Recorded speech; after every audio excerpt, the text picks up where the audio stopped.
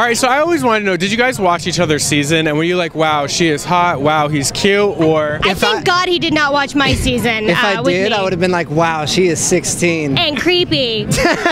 No, I met her as a 22-year-old. Okay, that's better. I did watch his season, though, and I did think he was good looking. But the long hair. I did. But I didn't meet him until I was, thank goodness, in my 20s and mid-20s, and you were... in your mid-20s. Yes. And yeah, so we were able to meet as adults, not as my 16-year-old self. Thank the Lord. No, it was perfect, and we got to meet after the trials and tribulations. It was like we'd both been in the industry for a little bit. We understood it a lot more, and then we got to meet each other and kind of set our own grounding for business to come. Yeah, it was kind of like, you know, finding somebody you're like, oh my gosh, you went to the same college as me. How did we never meet? But it's, you have all, you know, such a history that's similar, but you get to create new memories together. Which is all next year. It's going to be the two of us, our wiener dog, and a long road ahead of us. For the whole year, we're going to be touring on Joseph and the Amazing Technicolor Dreamcoat. I'm Joseph. Diana is the narrator. She has to work harder than I do, but we're both going to be working our butt off. It's going to be a lot of fun. How is it having someone else that's in the industry and kind of understands, and especially working on the same project together?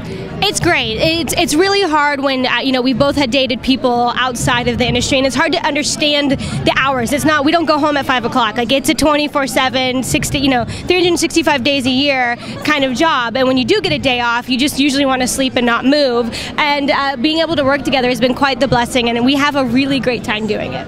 Well, unlike a lot of other people in the industry, we're not competition for each other. So it's awesome to be able to support each other, knowing what we're going into. I mean, truthfully, it's amazing for me to just be able to write a song for Diana, with Diana, knowing who she's going to have to sing before or after when she's doing a big performance. And we really want the song to mean something more to her than anybody else, because if it means something to her, then it goes out to the world. So we're just full support.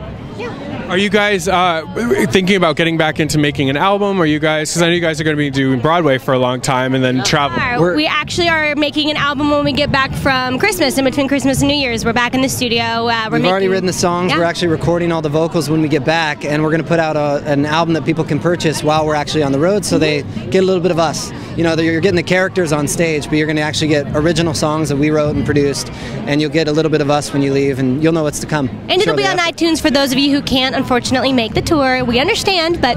I don't. Do you still talk to Fantasia? I know you guys were in the finals there. You guys got to talk. You know, time is a funny thing. It takes you far, and you know, it's crazy to think it's been 10 years since our finale at Idol, so we haven't kept in touch as much as I wish. The last time we actually ran into Fantasia was the night I surprised Diana and proposed on the finale. Yeah, we saw talked each on other. the carpet. On the carpet. We said our hellos, and she gave Diana a big hug. Yeah. And then lastly, obviously, where were you guys when you heard the news about Paul Walker? Obviously, it really hit a lot of people hard. We were home. We were home and my family's in Santa Clarita. One of my cousin's husbands works for, he's one of the heads for the fire department. The other one's a police officer. Yeah. So they were all around it, and it was just a shock. You know, for someone to be involved in so many manly things like cars and all that, to actually go out in a car accident, you're like, okay, that makes sense, but he wasn't driving.